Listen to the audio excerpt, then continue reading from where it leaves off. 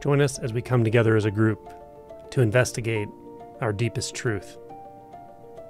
This isn't a set of principles or rules or doctrine.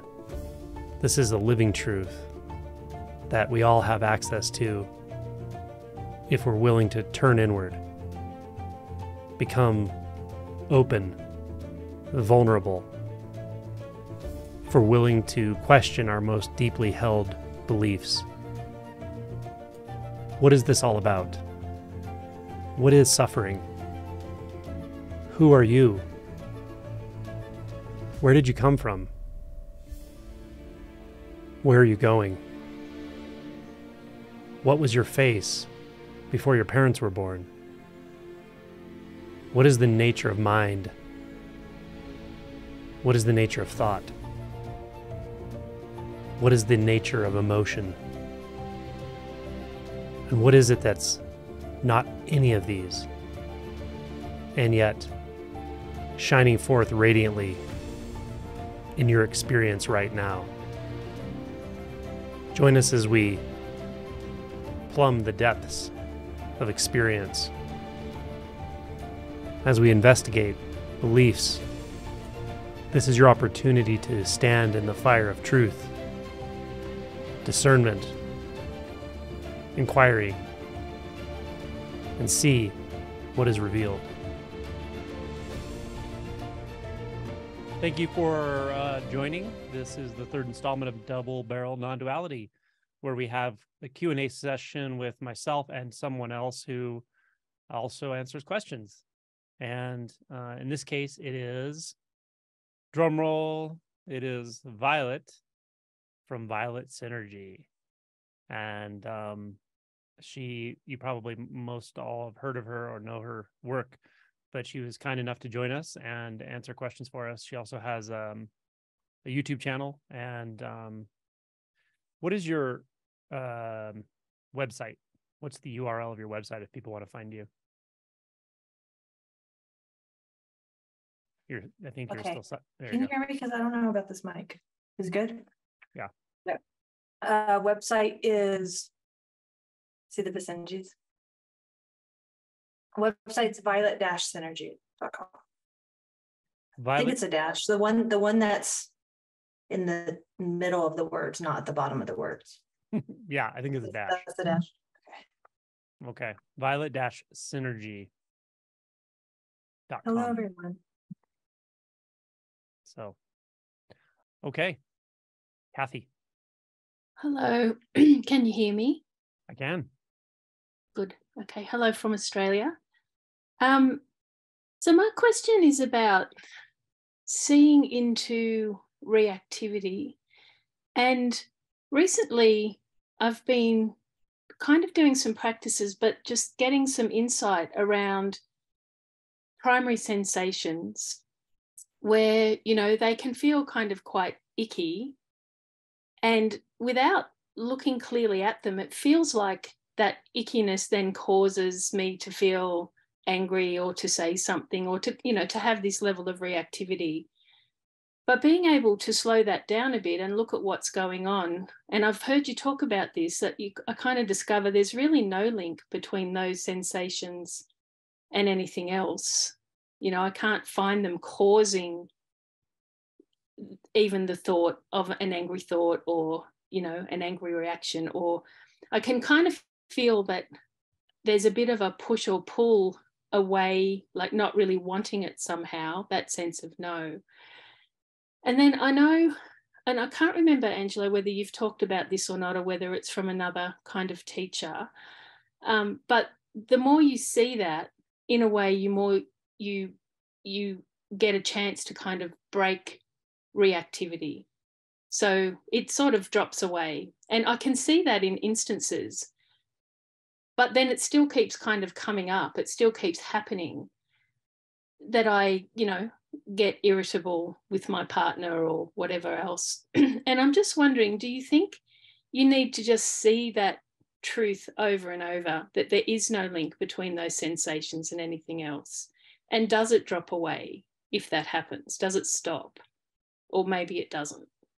Yeah, Yeah, that's a really good question. So just to be very specific about the mechanics of this, the what you're describing, for anyone watching, anyone can find this and see this, but the way to lead yourself into it is as you described, that ickiness, or that discomfort, the raw discomfort, or the squirminess. It really feels like a sort of restlessness, but it has an emotional, personal tone to it at first, especially. If you follow that down, you'll get to the place where you can clearly recognize that there is something there that's just sensations. There's something that it's a conglomeration, often like something in the chest and the head and maybe in the jaw, or you'll just feel that there's these sensations, and you can clearly see that really that's all that's actually there. And then somehow it turns, and there can be something that seems intrinsic to the sensations that is like very subtly, I dislike it, or I find it pleasant or unpleasant or neutral. That's how Buddhism would say it. That's one of those three things. And then the next thing that seems to happen is that we start to formulate a reaction to it. And the reaction can take many different shapes, but the most overt is like outward, irritability or anger, or complete distraction, like distracting ourselves completely with an activity or a relationship dynamic or an addiction or whatever. But even more subtly, we can just feel something in there that just wants it to not be there, that genuinely says, no, this should not be this way. That person shouldn't be that way. That event or situation shouldn't be that way. And there's something around that that's like a belief. There's a sense to that feels like that's where it feels personal. Like, no, I'm sure of that. That's where the artificiality of it begins. So just mechanically speaking, so there it's quite possible to have just the physical raw experiences, and with some aspect of it's enjoyable or not enjoyable, with no need at all to do anything about it whatsoever. And what you described is a result of going there frequently enough and actively actually looking to see if there's any reaction mechanism there. What happens is the reaction mechanism softens considerably. It can dramatically reduce to the point where reactions are very infrequent, and tend to be much more minor. If we do react, it often stays internal. We don't actually externalize it. We don't act out on it against somebody else, but we can feel it there. We can still feel something, and it may go away quicker. And then there is another level to it where it can actually just subside to where it's like the association itself is just completely it's just cut. It's like gone. And that's a different experience in the sense that you can see the conditions that should cause a reaction. You can see them and they're there, but there's just no reaction. And there can be still energetic restlessness there, but there's no actual reaction to it anymore. And I think from the way you described it very clearly, I think you're really close to that. And I would just keep doing what you're doing. And the last part of your question is a really important one for anyone listening. And that is, you already know the answer to this, but I just want to point this out for anyone else. It's not a matter of going down and looking and convincing yourself that there's nothing that can react. Just seeing it isn't the same thing as breaking it. So to see it is one thing, but to see it again and again and again until it just completely subsides, it's just absurd to react to anything. It's completely useless. It does nothing at all, ever. And it's not even a real thing. There's not really anyone doing it. There's no actual mechanism doing it. To have that severed is a different thing. So you do often have to return to it and do the same sort of work where you're just kind of looking around. And life helps you with this. Life is very nice. It will put you in situations to find these deep triggers that you may not experience very often at all, because you're just not put into those situations. So things like jealousy or a threat to your health, or I don't know, losing validation in some big way, some public humiliation, or those kinds of things that don't just happen all the time, but they can happen on occasion, where, this is an opportunity to really go deep into there and see if there's still a trigger in there, or still a trigger turning into a reaction formation. So is that helpful? Yeah, very much. Yeah. And you probably already know this as well. But for anyone listening, it turns from something that feels extremely uncomfortable to do to something that becomes essentially pleasant, or it becomes interesting and sort of fascinating. But if you stay there long enough, it's not so excruciatingly uncomfortable. And so I just want people to know that, like, if you spend time doing this, it doesn't stay that feeling of like you're on fire. Like, you just need to get out of this moment somehow. Yeah. And it kind of went like that for a couple of days recently, where it was like the reactions were almost just biological as I moved around my day. And so, I can't say there's anything different about the sensations, like you're saying, that it wasn't like, oh, suddenly this horrible experience became a lovely sensation. The sensations were just there, but they just came and went. And it was a level of okayness that I've probably never really experienced before. Yeah. And then it stopped. Well, I was going to say that sometimes that just goes on and you don't even know until you're tested again. But you might be surprised it's not far off until it just actually stops functioning. But now what it's like, that it's like, oh, there's really no reason at any level to react in the way we react. It seems like it like self-justifies itself. Once you're in the reaction, it makes sense. It's almost like now the world looks like something I have to react to, but it's not at all. There's no actual function of that. And who knows where it comes from. I mean, we learn it, it gets reinforced by other people that we interact with all the time and so forth, but there's no necessary, it doesn't have to be there. It's just unnecessary. Thank you. You're welcome. I don't know if Violet has anything to add. I just jumped on that one first. Yeah. Hi, Kathy. Hold on. Let's see. I'm looking at Angela here, so that is not really helpful. If you're talking, it'll record you talking, but you may not see your own face.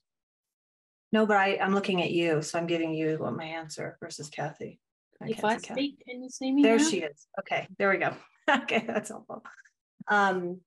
So what kind of, I like what Angela said, and I guess kind of just a different way of wording it or looking at it. What came up for me was maybe like subtle expectations. Like one part of your question maybe was something about a relational quality with someone, right? So maybe there's some subtle, like inherent expectations and beliefs we have about that person, or how they should interact around you, or how I should be around them, how this situation should be, that are like not conscious because they're sort of like the framework of this relational quality with someone, right? So maybe there's some of that, and with that you can sort of use inquiry, like, what am I not seeing about this, or what is my inherent belief about this? What do I really want from this person? What am I not getting? What do I want myself to be doing? Like, what are my expectations? And I think even just journaling around that it could be really helpful. Yeah. And the other thing that I love to recommend, because this was so helpful for me, there was so much time where I was just in, like, I felt weird. I was suffering. I was in the mud, so to speak, and I didn't know what was the cause, or what was I really feeling. So for me, what question inquiry wise was really helpful, that I just kind of played out whenever I was like, okay, something is not right, was what am I not seeing about this? What am I overlooking? What am I not wanting to see? What do I not want to admit?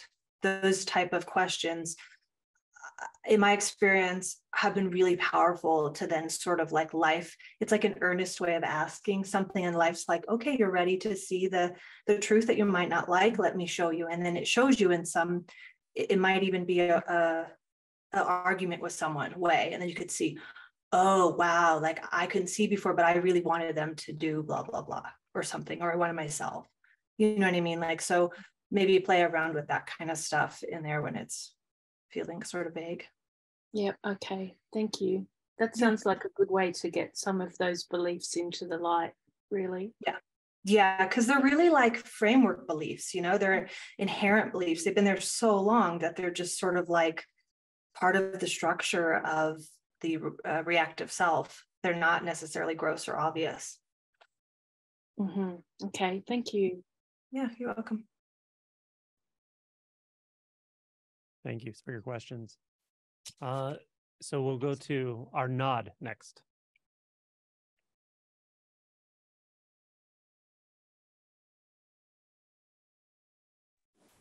Hello, do you hear me? Yes. Thank you. We discussed in the last meeting, and you gave me some advice, which I followed, and now I am trying to put you in full screen. Yeah, and I have now two new questions for you. If you could help me to understand what happened this past week. So just that you understand the context. So I've been basically continuing what I was doing with the same level of intensity since I am in vacation. Since last week, I have had a very interesting week, let's say, with a huge shift in emotions. So I guess you will know what I'm speaking about. I have been practically crying practically every day. It starts in the day. I have a huge wave of either sadness or grief, mostly those two. And I don't know exactly sadness for what or grief for what, but I cry for 10 minutes, 15 minutes, very intensely, so something not typical for me at all. Then just after that, it's 15 minutes of laughter, laying down, holding my ribs, laughing like something extremely funny happened. I still don't know why, but that is, of course, much more pleasurable. And usually it's tears, laughter, and then what I would call the baseline unbound consciousness effect that I have been seeing for the past, let's say, 2 months, but which was not that strong. It's after the laughter, it's like it's clarified much more. So like this background effect that I have had for 2 or 3 months of this is not really physical. It increased a lot during those episodes. And it gets very much like the spontaneous one we discussed last time that happened, not to that level, but close. So this has been going practically every day of the week. So I am assuming this is the process because at first I was wondering, I am looping in cycle because it's always tears, laughter, and same things the next day, but I feel more and more like relieved. So I think that it's not cycling. So this is not my question, but 2 strange things happened. One just lasted for a few seconds. I was doing a visual field inquiry when I tried to spread my consciousness over the whole field, including the sides. And this time worked very well, but my whole field of view wrapped in a kind of 360 effect where in front of me it was perfectly normal, but I saw kind of the perspective distortion all around. The only reference I have seen from that is a video from a guy named Frank Young on YouTube. I guess you have heard of it. He kind of exaggerates the effect a lot, but there is kind of the boundary of my field of view was seen as effectively warped, which I think is, I mean, if I have been doing some 3D image synthesis on computer, and if you do not apply perspective correction, it's practically the same effect. So my first question was, is this effect something that stabilizes at some point, and is it something that usually comes with a specific stage, like unbound consciousness or not? When you ask me to stabilize unbound consciousness, does that mean that this would stabilize? That would be my first question. And the second one is yesterday evening had a much more impactful. There's the same grief happened, but this time I let myself completely go, and I felt literally strands of my personality, history, like, dislike. I felt all of that like it was strands of fiber that were doing that, and let myself go more and more, and it felt kind of like dying, kind of, but I was okay with that until I felt my emotion and my feelings starting to have the same kind of not that they were disappearing, but like being loosened from my core, let's say. And at that point, when I feel my emotion and my love for the people that I love starting to, I panicked immediately and went back.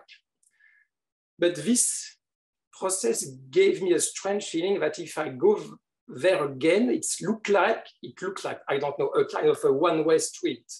I had this kind of feeling saying go, but it's not a two-way street. So this is my second question for you. If this door open again, is it a kind of a one-way door? I guess it's what is on the other side. I mean, it doesn't look like on the other side, it was simply a kind of nice observer effect. It looked like something deeper, but I don't know where I was practically falling into. So those are my two questions for you. I guess you get what I mean. Yeah. I'll answer first this time as well, just because we talked last week. But Violet will probably have stuff to say about this as well. First of all, the grief thing and the loss it's a huge part of this process. Like, ultimately we're grieving the loss of something that never was, but the illusion was quite binding. The illusion of separation, the illusion of separate self, of agency, all of it. It's quite. It's like a companion we've had our whole life, right? So as that goes, or starts to go, or comes and goes, it's just a lot of it is grief, sadness, loss. You feel something going. Usually with that, there's also this knowing at the same time that really the only thing that goes is an illusion, but it still feels that way, yeah. And it can come in all different ways. It can come in cycles. It can come at different stages of the process. It can come in huge doses. It can come in small doses. It can not be there for a while, but it's definitely par for the course. But I also want to say, like, there's definitely a transition here where you're starting to feel emotions in a very direct way, like sadness, and then happiness or laughter and surprise. And when you start to feel emotions in a much more primary way, it's nice. I mean, it essentially means you're feeling it through less filtering, less mental attenuation, where the mind is trying to turn it into something which usually feels like it's sort of deadening it out in a time span. And that's how we get these like blankets of emotion tone rather than just these very pure experiences of whatever. So that's good. I think that's all positive. As far as your specific questions, the first question, I don't have a lot to say about it. It's really just, it's experiential. Things like that definitely happen. They come and go, and it's okay, but there's nothing to say about it, or no real label to put on it necessarily. The second, which is a deeper experience of really, essentially, we'll just say letting go, that it kind of lines up with the truth that we do sort of let go at two different levels. One is at the level of concept and the level of mind identification, and then we actually let go at the physical level, like and your experience of that is the emotion body, where we're letting go of form. Actually, we're letting go of the physicality of being alive, even. That if it happens in so many different ways for so many different people that I could never say there's a right or wrong to it. How it's happening for you is fine, of course. I will tell you that that's not uncommon, where something goes and it feels so enjoyable and expansive, and then even that goes, or another layer goes that surprises us how closely identified we were with that. And it can feel like the physicality is going, or the emotion, or whatever. But ultimately what happens is the mind interprets that in the best way it can, and it'll turn it into something like as you said, like, is this a one-way street or a two-way street? But the mind will not understand this, especially once the letting go starts to happen in the physicality. There's just no way that our thoughts can put together something that's going to actually make sense with what's going on. So it'll just put its own version together and say, is that true? Is it not true? It can wrestle with it all at once, but it's not going to know. The truth of it is that there's just an unbinding happening, and an unbinding does happen from the actual form, from physical form. And when that happens, it's a more visceral, different type of experience, more deep. It can cause a fear trigger that is a different kind of fear trigger than the way the mind the letting go of the mind does. So that's another fear barrier for sure. But this one's, it's a little different. It's not the kind of thing you can talk yourself out of. It's just a physical response. And like I always say, it might be there. This sort of thing could happen to you again in the same way, and it might be there and it might not.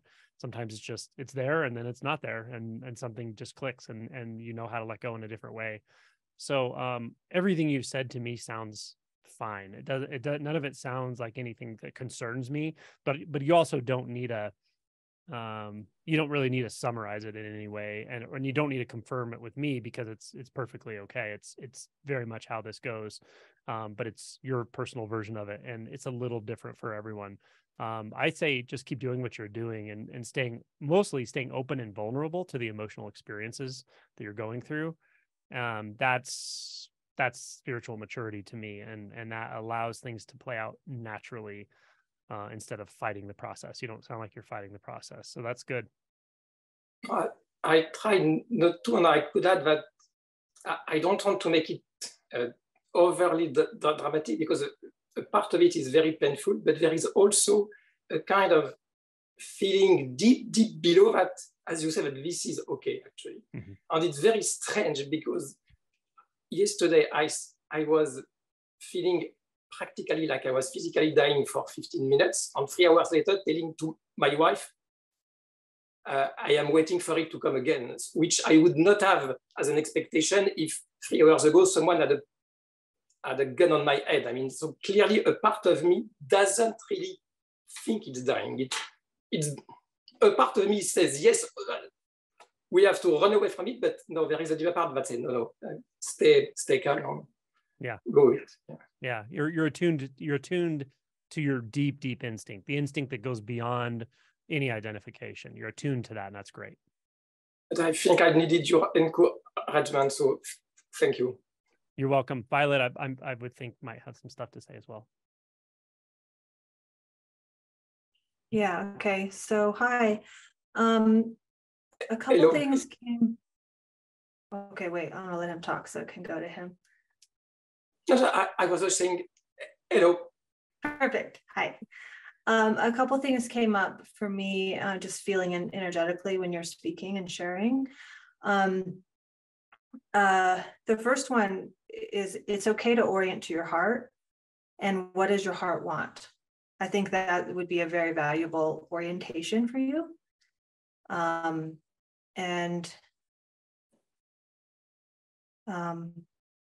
The other one that just came up too with your response to Angela was with the physical dying. Like you said, I feel like I was physically dying for 15 minutes, and I don't want to discredit that experience, because I definitely relate to that. But I think there's definitely investigation that can happen between what is my interpretation of what's happening and what is my visceral experience of what's happening.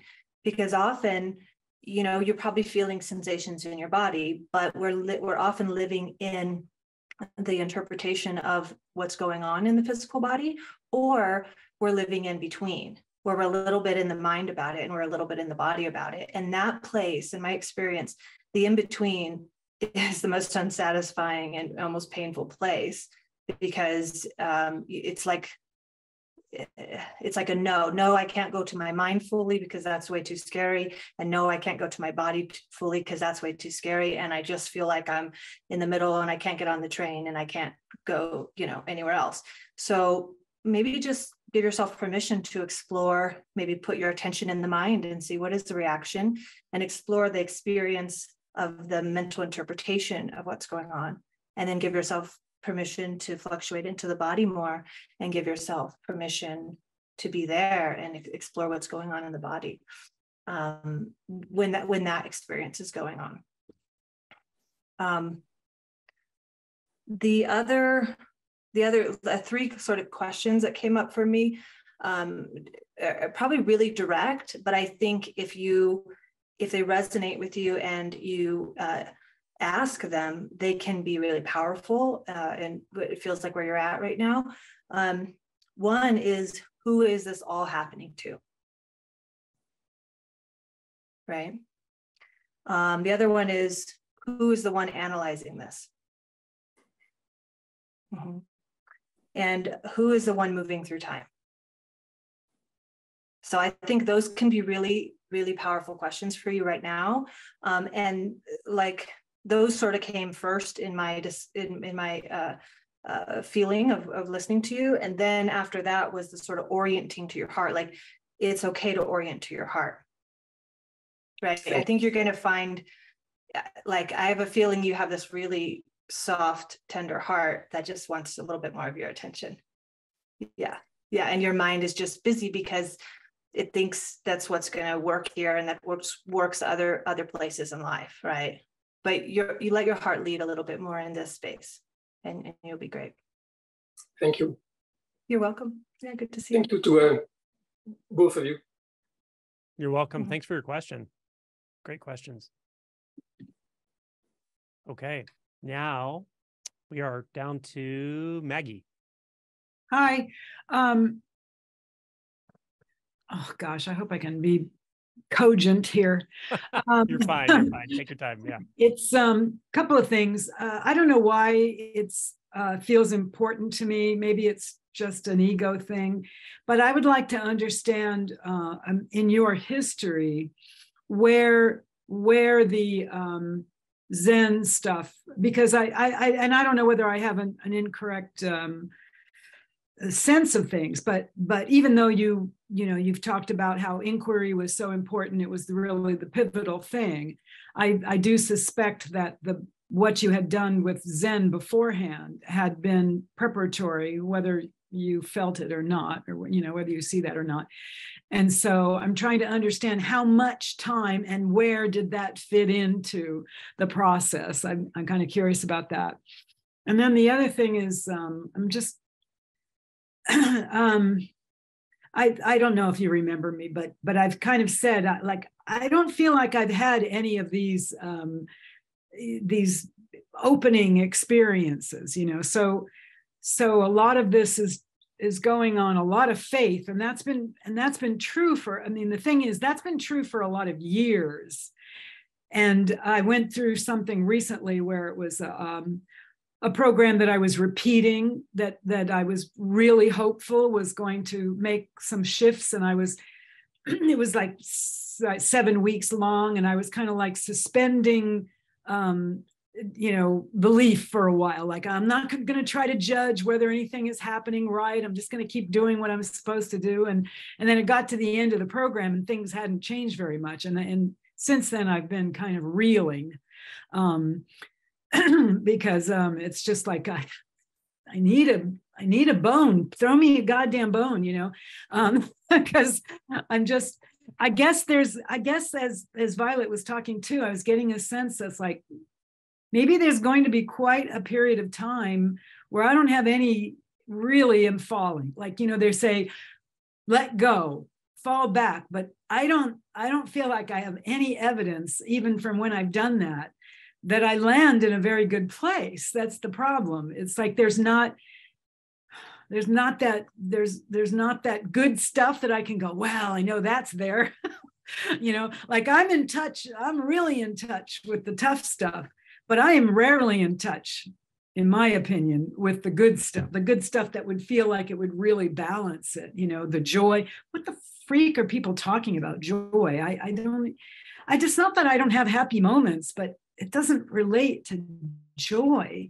I don't understand. And even the heart stuff it's kind of heartbreaking to hear that, because it feels like what my heart wants so much gets farther and farther away. It's like on an ice floe, and I see it drifting farther out to sea, even though I think I'm doing what I'm supposed to do. Yeah, so I don't know which of those you want to try to respond to. Or I'm not even sure what I'm saying or why I'm saying it, but this is the only place I'd have to say it where people would understand what I'm talking about, and I really appreciate that. So I'll leave it up to your wisdom. Yeah, no, I appreciate it. I'll answer first just because you asked me a direct question. The Zen thing is easy to answer because I didn't do any Zen before awakening at all. So I figured out the inquiry by reading a book about Zen, but it wasn't a topical thing. I mean, I had learned about Buddhism, I had learned about Hinduism, I had learned about various things, and I was interested in all of that kind of stuff, like Eastern thought. I liked the flavor of it, but I really didn't know why. And it was when I read Three Pillars of Zen, and I read the actual enlightenment accounts. They were talking about what it's like to go through Kensho in one of the chapters in that book. If you haven't read it, I highly recommend to everyone. So that somehow that plus a lot of suffering and a situational experience in my life, that's what triggered me to figure out the inquiry thing. But I didn't do Zen practice until way after that. So if that helps you to realize, like, it's not that Zen did it or Zen practice or austere Zen practice or doing sashins is what caused the awakening for me. But more importantly, I really mean this, not now, but later, sit with, why do you want to know that question? Like, what, because it's not just general interest. Sometimes it is, but that's not what this is. There's something in you that's looking for the recipe, but you can't find it in me. And it relates to this another thing you said later. And you said, I feel like I'm doing what I'm supposed to be doing. I don't want you to do what you feel like you're supposed to be doing, because what you're supposed to be doing is what you're collecting from other people. This is such an intimate process. The inquiry, it's so intimate. In a sense, you have to let go of what everyone else is doing. You really do. Like, all of the Zen masters out there, all the people, they can't really help you. And that's a hard pill to swallow, because it also has personal implications. But people can't help you. Even with awakening, you have to go there yourself, and you have to go inward, and you have to let go. And it's so simple, but it's simple because it's not a process. And that's where I want to point you. And I think and I want to say one other thing, and then I'll turn it over to Violet. When you got to the frustration point, and you describing the frustration, I feel it. I feel your frustration, but I want to tell you, it's like, that is the best thing that's in you right now. That's what's driving you to keep taking one more step past what you can do. Past your effort, past your knowledge, past your belief about what others have shown you about how they wake up. Their stories will never help you. You can't understand their story. I can't understand their story. I just know it because I've been through it. But when someone else talks about an awakening and all that stuff, the storyline of it, the way it happened, the way they describe it, it doesn't matter much. It's not really about that. And you can't get it from that, but you can get it from you. You can go into yourself that in such a deep way that it's beyond even the name you learned for yourself. It's been there your whole life, waiting for you to turn to it. It's like a flower. Like, you just want to just hold that flower. It's something so simple. But I think you're in a really, really good place. Although I know it doesn't feel good. It feels disorienting. I know that. But it's a good place to be when it comes to this process. And it's not about finding the right technique. I promise you that. I promise you. Okay. It's not about like the right teacher or technique or something like that. It's more intimate. So that's all I have to say for the moment. I want you to stay in touch, though, for sure, and let us know how everything's going. But I bet Violet will have some stuff for you too.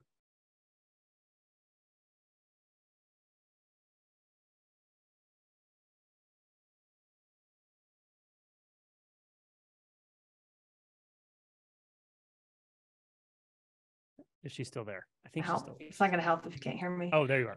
Okay. I said, hey, Maggie, if you don't mind responding, just so I could see you on my screen. There we go. Does that help? There you go. There you are. Nice. Yeah, so beautiful. What Angela said is really how I would say it. To add to it, I would say there isn't a doorway. There isn't a specific doorway that everyone opens. There's only your doorway. The only doorway you can open is your doorway. And that's what Angela is really saying there. And if your doorway is when you go in, there's bad stuff, that's your door. Don't discredit it. The bad is really a good doorway. To wait and look for a good doorway, it's a waste of your time. Yeah, so my advice is go through the bad, go to the bottom of it. And I know that's not the advice we want to hear, but the only way out is in. I know, I just don't know how. I mean, I don't. So I don't know how. I don't feel like I haven't been doing that. That's the problem. I feel like I have been doing that. But I guess it needs to go farther. It's a little frightening because I'm old enough where it's like yeah. I've known other people who were on this path. They died before they got there, and it's like, oh man, that's not going to be a fun way to leave. I don't want to, that's a big incentive. It's, I don't want to be on my deathbed going, damn it all. Why didn't I ever get it? So that the fear that brings you, that's the place. That's the tender place. Right? That's the fear that we don't want to face. We'd rather awaken to not face that fear. But to awaken is to go through that fear. Go through it. It's like you're doing it, but you're probably sort of going around it a little bit, just in the sense of these other positive or happy or joyful beliefs that it should be this way, or I got to find the right way.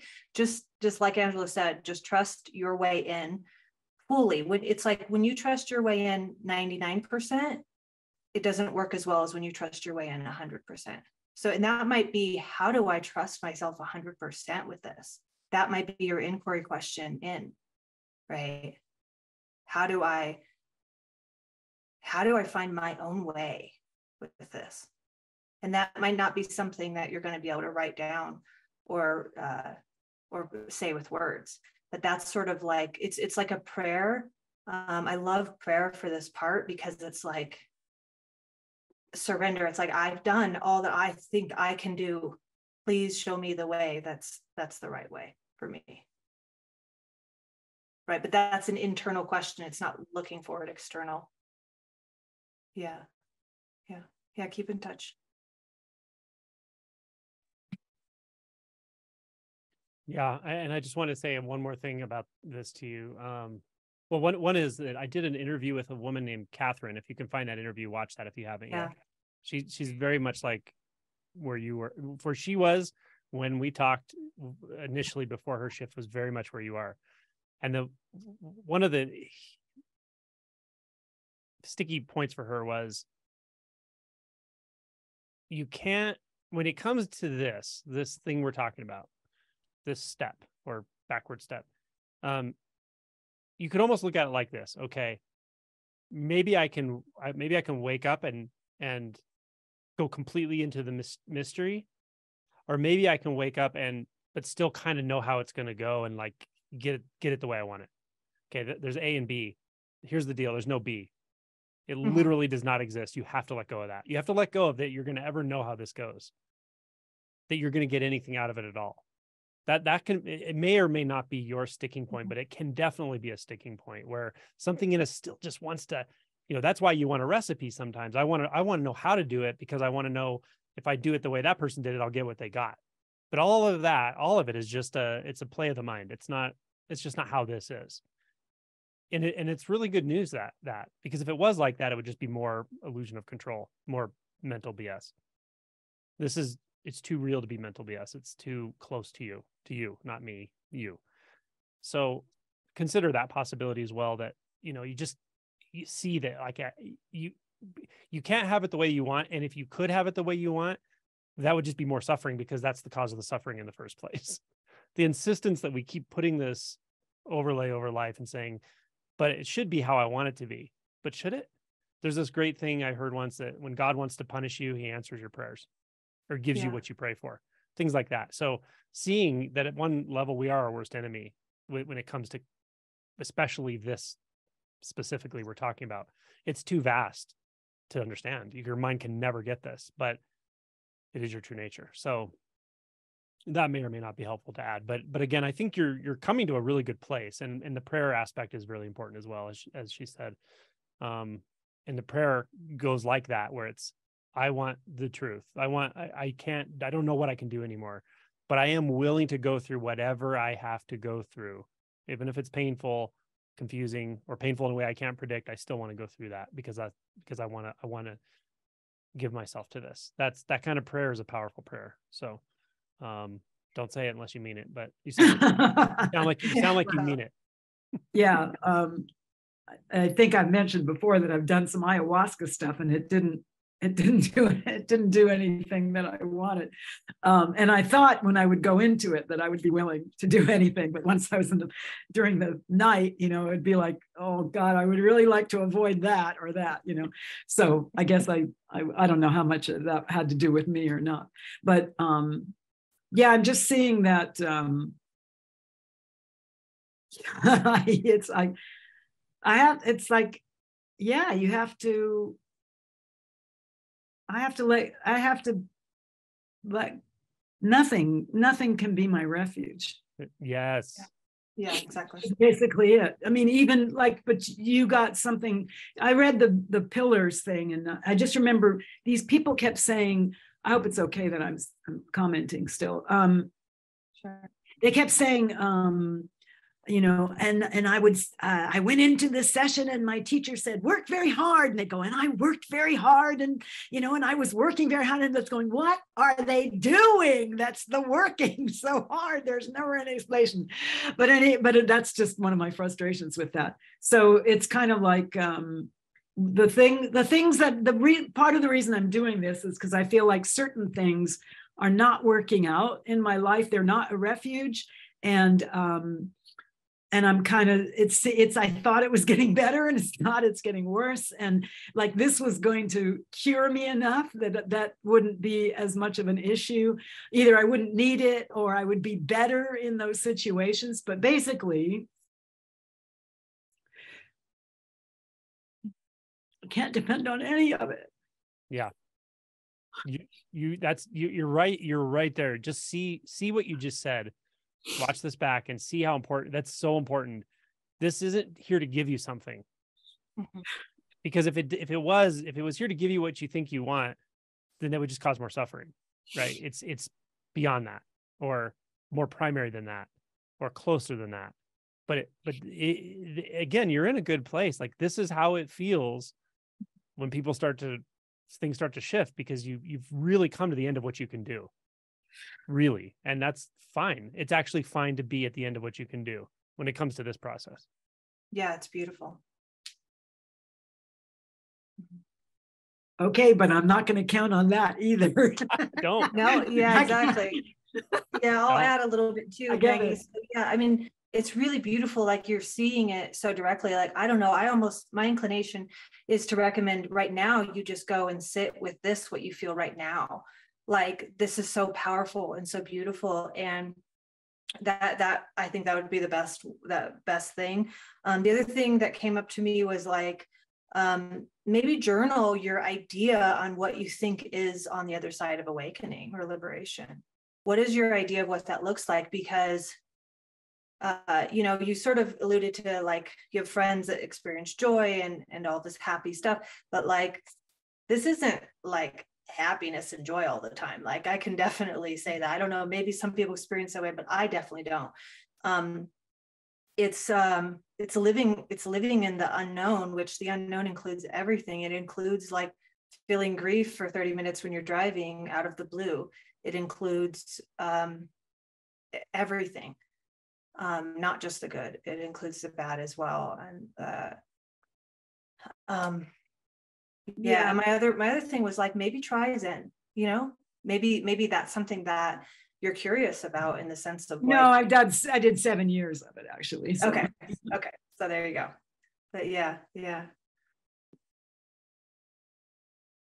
Okay, cool. Okay. Thank you so much. Yeah, thank you. You're welcome. Okay, so we have Yannick next. Yes. Hey, everybody. Hey. Yes. So, No. it could be that I'm in New Year's Eve in 10 minutes, so sorry if it starts getting loud. Cool. Where are you at right now? In Luxembourg. Nice. Yeah. Very cool. So, I have a question about distraction. It's already about 6-7 years that I'm on the spiritual path, and I'm always very open-minded, and I'm not in fear to just live my feelings, just keep an open heart. But the thing which is occupying me is, well, it occurs to me not so long ago that always when I'm really starting to feel like this, yeah, like just being endlessly, just being very expanded and being there and starting to be just in peace with myself, the distraction starts coming. And my distraction is, well, I start smoking pot. I'm not doing it really. I know that I have these problems, so I just always buy just a little bit, and I have like for 2 or 3 days, and afterwards, well, my focus is gone. And then I start again, walking back and finding the peace. And so that's like 5 years now. That is like this. And it's so hard to just wrap my head around, because I'm not. Yeah, something in me knows I felt so blissful moments. I had so much love, and I know that it's when I'm smoking or when I'm distracted, I know that that's not the way to go, and it's not the real thing, and I know where I want to go, but I'm losing it over and over again, and I'm missing where I miss the exit. So I'm just missing the exit of just staying there, and of just when this moment comes of just feeling the impulse of just distraction. At this moment, it's somehow I don't have the space, or just like the space of observing and of just questioning it. So I'm just missing this part, and next part where I wake up, I'm just there and just gone. Yeah. Okay. You want to go first, Violet, or would you like me to? I could go. Hey, okay. I'm gonna ask you to respond again so I could see you. Because I can't. I see Angela on my face, so I don't want to give Angela my best advice. What should I do? There we go. How do I say your name? Is it Yannick? Yeah, it's French Yannick. actually. It's Yannick. Yeah. Nice. Okay. Hi. Yeah. So I've been addicted to pot. So in the club here. So for me, it started to through awakening process. I started to lose interest in it more and more, to where like I smoked every single day when I was really young, and then started smoking way less even before this path, just from circumstances and jobs and stuff. And then I would still smoke every once in a while even during this process. And I thought, well, what is it? Like, I don't really love the feeling that I feel when I'm on it anymore. Like I was just not resonating with it as much. So that was going on. So then I started becoming really curious. And I think this is where you are, where you become really curious. You're like, okay, this isn't giving me what it was giving me at one point. So what am I doing it still? Like partly it's just habit, right? But what I found was there was subtle sort of like nuance, or maybe that's not the word, like uninteresting, say emotions going on that are easy to overlook, like boredom, nervous, anxious, unsettled, right? So I noticed that, like, for me, it became, when I started noticing this, I started going, okay, well, next time I get the impulse to smoke, I want to see what it is. Like, what stems it? Like, what does it come from? Am I bored? Am I anxious? Am I like, what do I feel? So I give myself a moment when I feel that urge to sort of inquire. Doesn't mean I'm not going to smoke. Doesn't mean I'm not going to take the urge. I might not, but I'm going to give myself 5 minutes to say, okay, I feel like I want to smoke, but why? What am I feeling in my body right now? Am I bored? Am I just wanting to escape? For me, it was a lot of wanting to escape, right? And so it was interesting through the process of awakening. I wanted to escape less and less, to where, again, like I was major pothead in my early 20s because I didn't like life. I wanted to escape. And it gave me good feelings that I didn't feel when I wasn't high. So then I started loving life so much, more and more, that I was like, I don't really want to escape as much, but then I would still have these urges every once in a while. And then I would just ask, okay, do I want to escape? And so I sort of made an intention to myself that if I want to escape, this was sort of, I would recommend, I mean, if you can do it this way, that's great, but I would recommend a sort of baby step here. But for me, I was like, okay, my intention was like, if I want to escape, I'm going to sit in that uncomfortable wanting to escape feeling instead. And it doesn't mean that like I can't smoke if I'm with my friends, and like I'm like, okay, I'll smoke if it's for fun and I don't want to escape. But if I want to smoke because I want to escape, that's not okay with me. That doesn't align with my truth. So I'm just kind of make that intention. So that's what I did. And I just would sit with it. Like, what is it that I'm not wanting to feel? And it would just bring me into the emotion body that I was trying to avoid. And you can do that in the sense of like spending 5 minutes, like, okay, can I sit with this restlessness for 5 minutes? And if I can sit with it for 5 minutes, after 5 minutes, I could still smoke if that's with the urge is still so strong. But you might notice after 5 minutes, you go, oh, okay, wait a minute, I can spend another 5 minutes here. And then now 10 minutes later, you're like, I'm now cleaning the kitchen and I forgot about smoking. You know what I mean? So I would just sort of inquire in that in between when you get that urge, like make the intention to sit and see what's there. And also, it's okay if you still smoke. You know what I mean? Like maybe it's a hard day and you just can't bear being in the emotion body and you just need to escape. And that's okay too. It will change on its own time with this intention of orientation to truth, to living truth, that it feels to me like you're falling in love with. So that's my answer for you. Yes, thank you very much. You're welcome. So I just want to say, like, everything she said was what I was going to say. So I don't have much, I honestly don't have much to add. Like, she pretty much said what I was going to say, but I will add a little bit. And that is, first of all, I just want to broaden this to anyone listening. Like, this goes for any kind of habit, including shopping, getting in an argument with somebody, getting in a debate, getting online and just randomly looking at stuff online for no reason. Just anything that you feel and you've identified as a habit or unnecessary behavior or whatever. You can do this exact thing. And what she said is right on the money. Just say to yourself, okay, maybe I'm going to smoke pot today. I have a strong urge, but I'm going to sit here for 15 minutes with no other distractions. I'll put my phone away, not look at the computer, not do anything else. I'm just going to sit here and just feel what I have to feel. And what are the sensations you're feeling? What are the beliefs about what's going on? What are the emotions? And it's usually underpinned by emotional something. There's some emotions in there somewhere. And the only other thing I would add is, once you can do this for a while, maybe you can actually sit there for a half an hour or an hour before you actually take on the behavior. You might want to do half of it where you're just feeling like, what are my sensations I'm feeling? What are the emotions?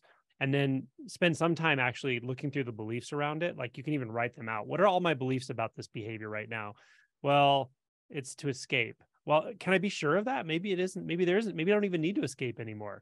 Like, as Violet described, you come to a point often where the habit is there maybe to avoid something, but you might realize, well, what I've been avoiding all my life, it's not even really an issue anymore, but the habit can still be there. And sometimes it'll fall away just by seeing that clearly. So spending some time looking at the actual beliefs surrounding the habituation of it can be helpful as well.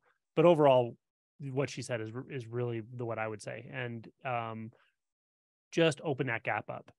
Say to yourself, I'm not going to judge myself for doing it or not doing it, but let me spend some time in the trigger reaction area and see what's all going on here. And be patient. The other thing is be patient. Sometimes these things do take a while to slow down. Yeah. And then the other quick thing to add was timer. Like, I love timers for any of this stuff. Is like, can I sit with this for 5 minutes? set a timer on your phone for 5 minutes. That way you have like accountability. That makes it huge, because otherwise then you're like, oh my God, how long have I been here? Now I'm like in this, it's just confusing to keep track of. Just 5 minutes, 10 minutes, whatever it is. But I think like manageable baby steps is really valuable. I love the 5 minutes. And then, if 5 minutes becomes manageable, you can do 10 minutes, or you can just keep adding 5-minute increments. That's easy. But yeah, like I have Alexa speakers all over the house, and I just tell her to set me timers, which she's probably going to want to set me one right now. But yeah, so anytime where I'm like, okay, I need to just sit with this for a minute and pause, whatever it is. I'm just like, okay, 5 minutes, 10 minutes, I think it makes it really, really helpful. Okay. Good. Happy New Thank you so Year. much. Thanks. Happy New Year, Central Year. Europe. Awesome. Okay, we have Rachel next. New Year from England. Nice. Oh yeah. I live in London, but I'm in Tennessee right now. That's where I'm from. Yeah, it's really good to see you. It's really good to see you, Angelo. Thank you. Nice to see you. I've just I've gotten so much out of the podcast and the book, and yeah. So I wanted to ask about something that I encounter this time of year, and it may be helpful for others too, which is this impulse toward purification. I've noticed recently that in my kind of main spiritual practice, which has been Kundalini yoga, there are these lurking assumptions about my worthiness in this endeavor. And I feel this must be linked also to a deep fear of helplessness. Like I can do something to help this. I can help myself prepare for enlightenment. And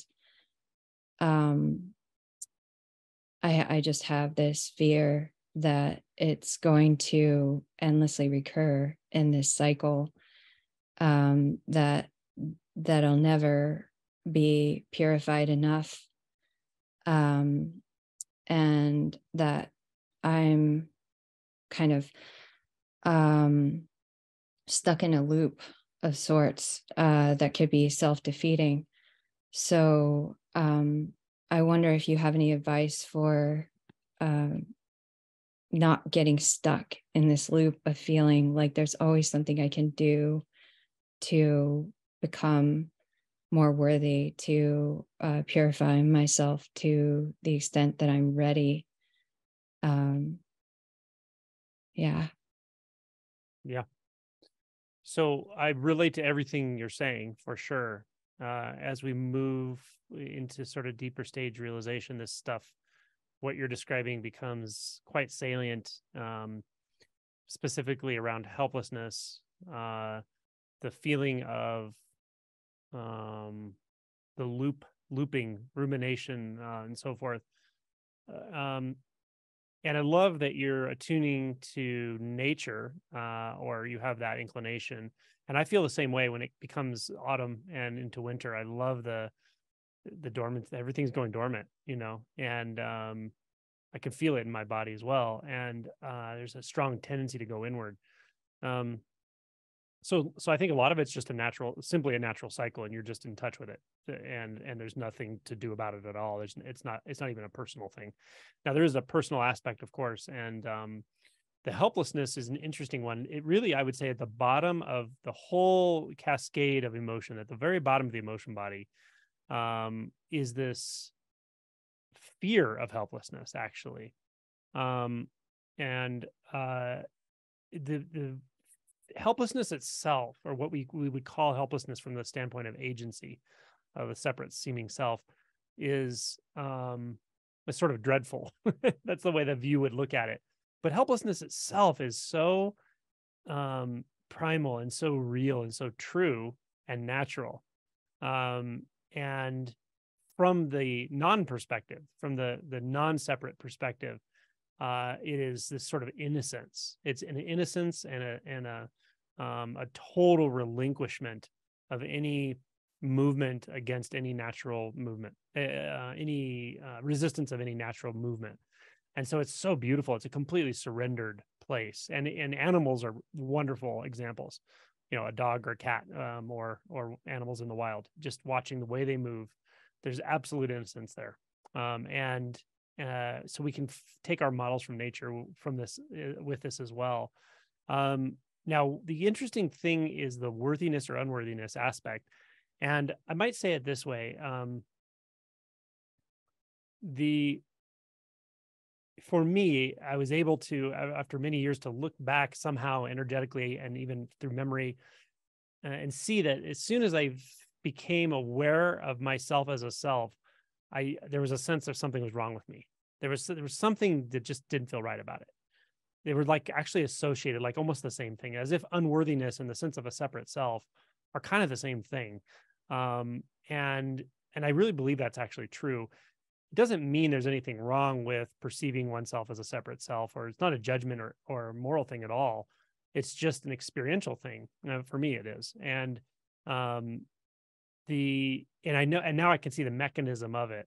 And essentially, it's the moment we perceive ourselves as separate from all that is, there's something that feels like it's missing, and that is going to be personified through self-awareness. That's how consciousness puts this stuff together. And the looping is associated with this as well. But the thing I want to point out about the sense of being in a loop is that what you really are, what your true nature, doesn't loop. There's nothing that can loop about that. The looping always occurs in consciousness. And there's nothing wrong with consciousness either. But consciousness, again, through self-awareness, takes on that flavor of unworthiness. So for you, a lot of what I want to point to is a mechanistic thing. And just seeing it really, really, really clearly, seeing how the sense of personality or personalness even arises at all. Not that you're trying to eradicate it, but just seeing clearly that it has a certain flavor, and it's because of this mechanism of self-awareness functioning in consciousness, perceiving itself as somehow separate. Because and that ultimately that's not what you really are. It's not your true nature. It's not true nature. That's what I'm inclined to tell you. It's just a matter of clear seeing. It's not a matter of getting rid of anything. Obviously, you have a good handle on the importance of the energetic aspect of this, and that's great. But one thing that just gets overlooked, I think, until it doesn't with this whole process, is belief. The power of belief. Belief is very strong, including the really fundamental perceptual filters that make it appear as if there's a subject and an object. And that's kind of what my video today was about. That doesn't feel like a thought, like a narrative belief, but it is actually structured in consciousness as a subtle thought. So the energetic work is great, and it's hugely beneficial, especially after the realization of non-dual and no self. But it's still easy to overlook that sometimes we have to come back to consciousness, to come back to that world of thought and belief, and either passively through spending time in that unbound consciousness meditatively and so forth, or through actively, and sometimes you have to be active about this, actually looking and tracing down the beliefs. Where does the belief in not enough arise? How does it arise in this situation? Is there actual evidence for it in immediate experience, or is it a habit? Is it something that's just been believed so many times that it's a reflection of a reflection of a reflection in thought, but I can't actually trace it down to any source? There's no source for it. And sometimes you just have to see that again and again and again until, oh, okay, it just subsides. The fundamental sense of being a person in consciousness can still be there, and it's fine. But you see that it doesn't refer back to anything. There's nothing that's based in. There's no ground of being that is associated with that. And that you could call that liberation in one sense. So yeah, that's where I want to point you. I don't know if did that sound reasonable? Did that sound Yeah, thank you so sense? much. Definitely. Yeah. yeah, I can see that it's a perceptual thing. It's a filter. And what I was worried about, is that like this kind of impulse toward purification, or, whatever is driving, the spiritual practice that I've had up to now.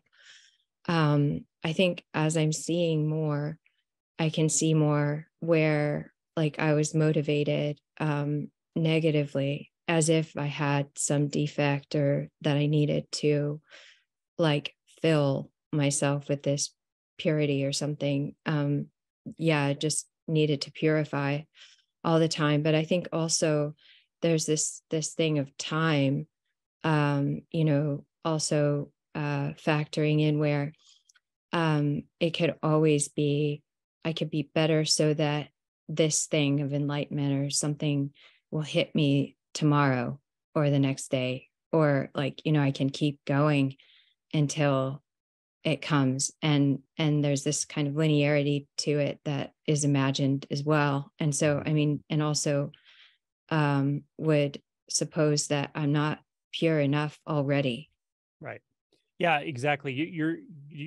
The purity is there, period. Purity is there. It just is. And it always has been. Right. And so that's the beauty of it. And realization is truly by grace. It's undeserved. Like no one can deserve it, because it's just not about that. So, letting yourself off the hook in that, and seeing that, okay, it's not like a force hack. You're not like forcing enlightenment through purification or something. You don't have to deserve it. Your being is beautiful just because it is, period. There's nothing, it doesn't need anything. And that's great. And the deepening, the insight comes through a natural curiosity and fascination with truth, with reality, with whatever energy. That's it. It's a naturally, and so for you, you're at this, I think I don't know you, but it seem like you're at this sort of stage of where it sort of shifts over from a personal journey to more like through effort to more like a journey of spontaneous unfolding. And you have to learn to hand that baton over to reality to unfold in its own natural way. And again, it's an attunement with nature and seeing that there's no flaw in the experience of the personal aspect of it. It's not flawed, but it's just not the whole story. It's not even close to the whole story. And just letting yourself off the hook and seeing that. Definitely. And I mean, it was served to me in a way. I had to confront physical sensation that I had never had before with no explanation. And so, as you said, it really is a portal, but I wouldn't wish on anybody else.